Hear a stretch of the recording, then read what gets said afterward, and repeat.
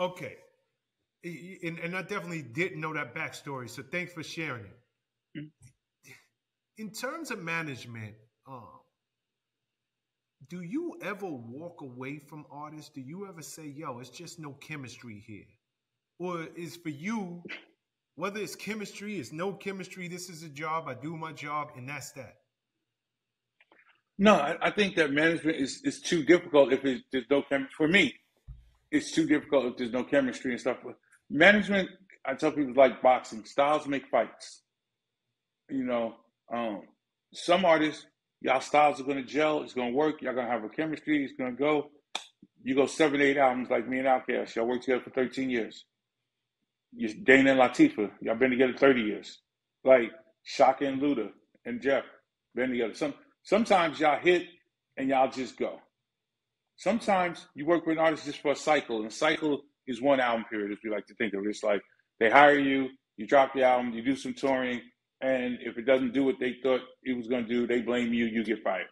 Some artists have had 8 or 9 managers because it's never their fault, and they're always switching managers, and if you know, you know.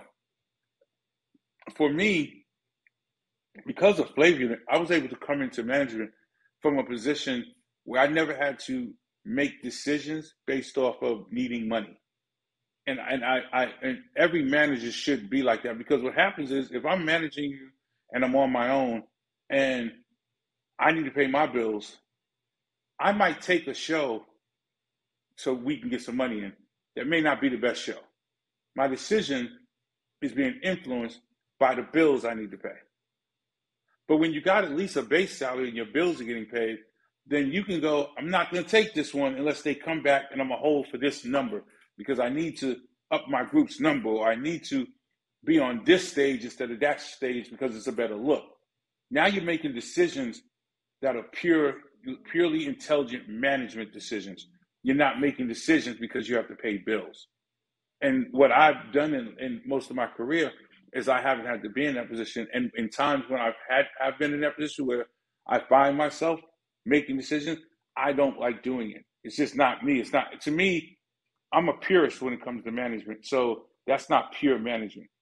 You know what I'm saying? Like, that's my chip on my shoulder. Like, I want to make the best decision for my artist, even if it means me not getting in this $500,000 check before Christmas or before Thanksgiving, so me and my family and everybody can have a great Christmas. But nah, we ain't budging off this number we say we need. And if that means we got to start again on January 16th, then it'll just be a slow fucking Christmas. That's how I'm built. Everybody's not built like that. Different managers, look, I'm getting my check in for this nigga change his mind, and I got stuff I need to do for Christmas. Everybody's different. I'm not saying that I'm any better or any worse.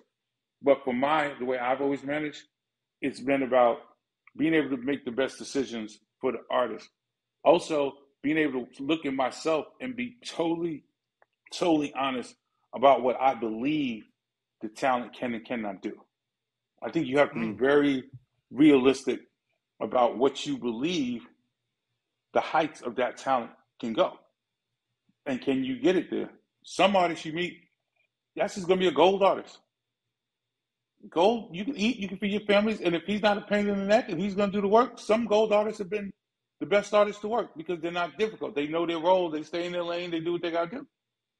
Some artists have had 3 or 4 managers and have acquired a bunch of bad habits and think they can talk to you any old way, or think they can pay you when they want to pay you, and think they just going to wild out. And then you have to go, hold up, wait. First and foremost, I'm a grown ass man.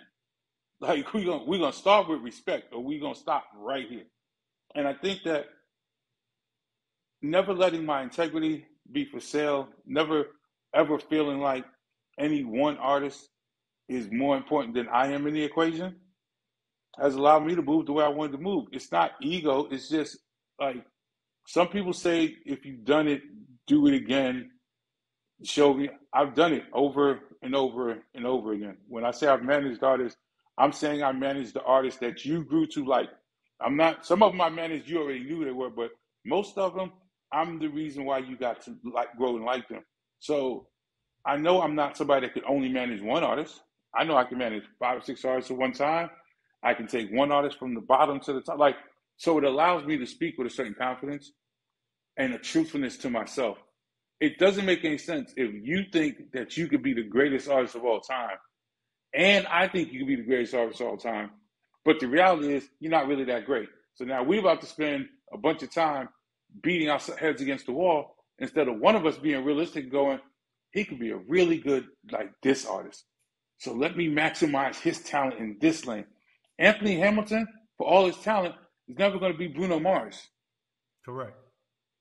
So for Anthony Hamilton to maybe go into Mars and start trying to make a bunch of Bruno Mars type records and stuff wouldn't benefit Anthony. Not to say Anthony isn't the most talented or as talented as Bruno Mars. I'm not saying that. I'm saying there's differences that are out of either of their controls that give one an advantage and other not. You know what I'm saying? Like, just the reality.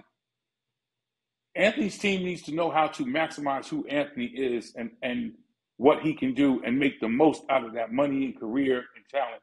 Same way Bruno's people are doing for him. And I think good management has to always be able to look at their artists and be realistic with who their artist is, what the artist is capable of really doing, and then really assessing, can I get it there? Because there's also no problem with needing help. If your experiences can only get you through here and you're not sure how to wiggle something, sometimes you can do a co-manage. Give up a piece of your pie to make your pie bigger. You ain't got to give your artists away. Just make the pie bigger. And sometimes for certain artists, that's worked.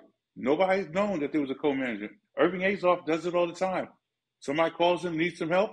Irving puts his arm kind of around him, helps them navigate, makes the artist bigger, takes a piece. That manager still looks like the star.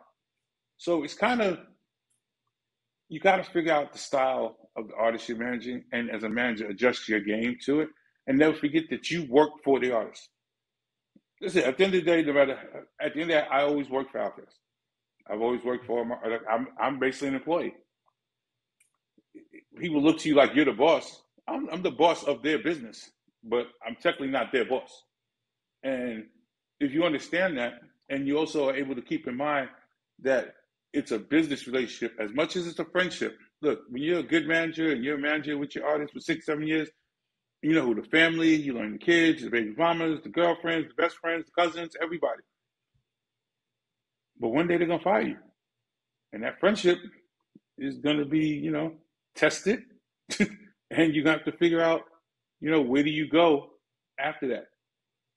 I've had artists that fired me 3 times because they've come back 3 times. And now we in one of those in-betweens where I'm not fired, but I'm not hired, but they call me for stuff. Like, relationships are going to, with age, you're going to grow and you're going to change, and you should mature, and you should be able to navigate the changing in the relationships that you have with people.